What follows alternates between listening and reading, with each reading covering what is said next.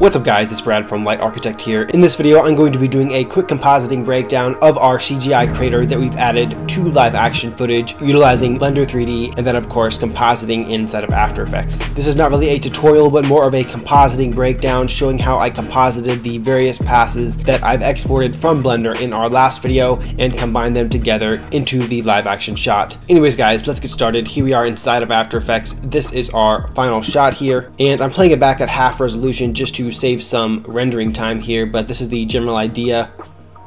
Just a very basic composite. I have a few passes down here in our layers, but nothing too crazy complicated. And as you probably saw in the previous video, if we open up Blender, and this is our Blender scene here, if we go to our compositing tab here, we can see that we have three different file outputs. And I've shown this in our previous video, but what we have here is we have our background view layer here, which is our shadow pass. Our main shadow pass is going into one file output. Then we have a mist pass of our view layer going into a file output as well, so we can add some depth to the scene fairly easily.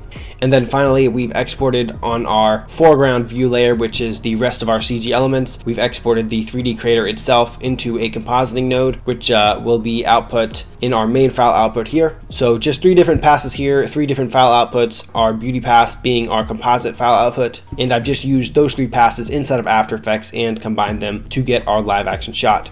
Alright, so inside of After Effects, I'll just go through the layers that I've composited with here. We'll just go further into our shot here, find a nice frame, maybe around here. Alright, so I'll just start at the bottom here and just go through each layer one by one. Alright, so the first layer that we've added is our live action shot. On top of that, we've added our beauty pass of our crater and nature elements. And right under this beauty pass, but above our live action shot, we have our shadow pass. And it's pretty important to render your shadow pass and beauty pass separately so that you can control how bright your shadows are. For example, if I select the shadow pass and open it up here, you can see that I've decreased the opacity to 90. But we can actually very easily control how much shadow we want to give of these plants on our riverbed here. So probably 90 was about right, but what I usually do when I'm compositing a shadow in the scene is I look at other shadows in the scene. For example, this kind of shadow from the edge of our riverbed here, you try to match that shadow level to the shadows that are being created by our nature elements. So if we increase this opacity on the shadow pass, we can kind of try to match that as best we can. I think 90 is just about right, maybe a little bit less, maybe 85, 86, but that's the general idea. And as you can see, if I isolate the shadow pass and live action shot by itself, you can very easily compare your CG shadow levels to the other live action shadows in your live action shot, so you can match them a little bit more effectively.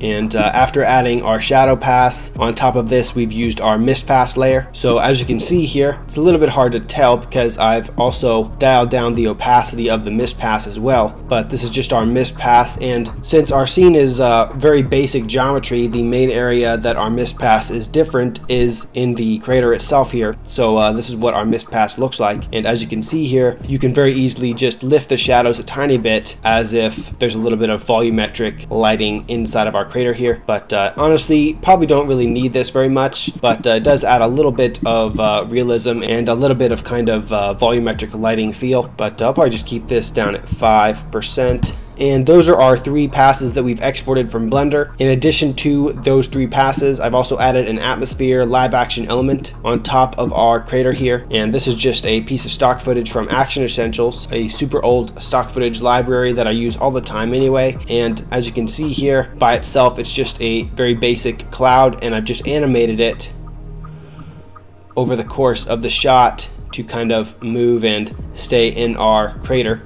Super rudimentary setup there. I've also dialed down the opacity to 60%, and as you can see here, before and after, it just lifts those shadows in the crater a little bit, and also combined with the mist pass, it gives a little bit of variation in the volumetrics that you might see in this crater. So just a nice way to add a little bit of variation to your scene. Finally, on top of all of these different elements, I've rotoscoped out our bridge in the foreground here. As you can see here, these plants aren't supposed to be on top of the bridge, but are rather supposed to be below the bridge. So I've just rotoscoped out the bridge in this layer, and if we isolate it by itself, you can see that it's just an element that we've rotoscoped out by hand using a mask here. I've just used several masks to kind of rotoscope out our bridge here and make it its own singular element. And now, as you can see, all of our different grass elements that should be below our bridge element here are being hidden effectively. And finally, the last two layers that I added to our scene here is just a black letterbox to give it that widescreen feel. And then I've added an adjustment layer with some Lumetri color on it to